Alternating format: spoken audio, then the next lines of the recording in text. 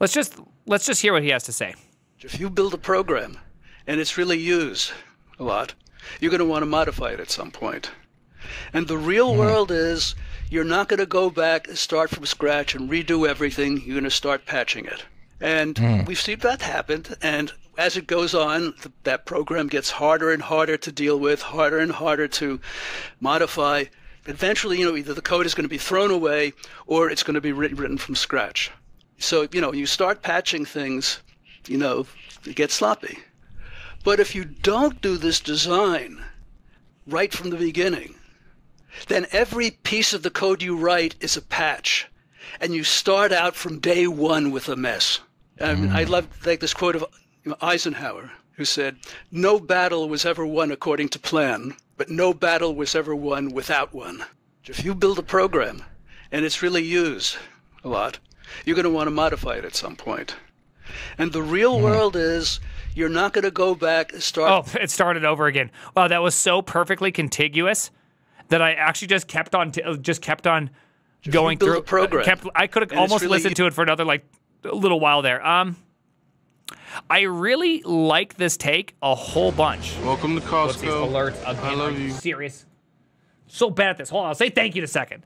I really like this take a whole bunch, and the reason why is that I think there's a lot of truth, which is I'm going to take a different kind of maybe path than this guy was taking right here, this Leslie guy, or what he was trying to mean. Maybe we're missing what he's trying to mean, but effectively every program falls into exactly what he is saying. That it eventually becomes a patch-only upgrade, features, all this, is you took something, no matter how well it was initially designed, you just keep on adding and adding and adding and adding, and it does cause an entire, it just eventually the program becomes super hard to develop against. And I don't think there exists anything in which you can just forever add features and forever have a well-designed program. I think there comes a point, no matter what, that it just falls apart because the initial assumptions from day one just aren't there on day 2, 3, and 4, and so on. And so I love this take because I think that often, and I think this is kind of the problem. I'm calling out JavaScript, though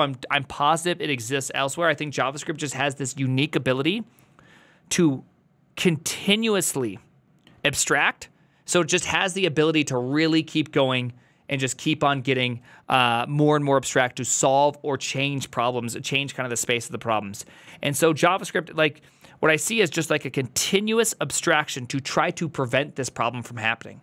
Every single project you will ever take on will eventually fall apart and become harder and harder to write features for.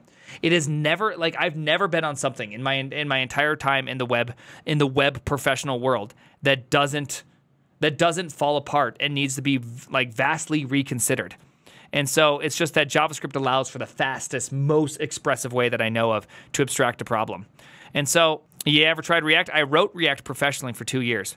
But I don't know, it's just something to really think about, which is the pursuit of continuous abstraction to make the theoretical problem of software falling apart always a good idea? Can you always constantly try to find this place that exists in which something actually doesn't have any flaws, that you can continuously keep on going?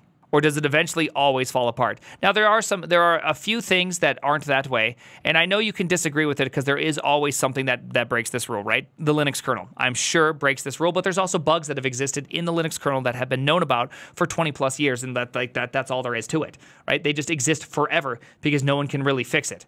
And so it's is that a problem? I don't know. I don't know if it's a problem. Is that just the reality of what we live in? Yeah. And I think that if you think that there's some framework, something out there that is going to make this problem go away or somehow make it better, I think you're just deluding yourself into building something that eventually will happen no matter what. And the nice part is a good framework will make that feeling not happen as fast, right? That's all it is. A good framework just simply prevents that feeling from happening sooner. A bad one just makes it happen quicker. And I think it's all, in the end, it's all going to suck, no matter what you do. Welcome to software engineering.